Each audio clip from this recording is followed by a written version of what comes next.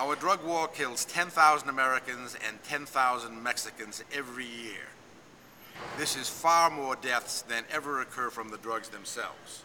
Saving lives is what doctors do. As a lifelong physician, I always want to stop needless murders, deaths, and suffering, all hallmarks of our calamitous drug war. Our drug war absolutely kills many more people than drugs, and it's the most racist issue in America today. Whites do the drugs, African Americans go to prison.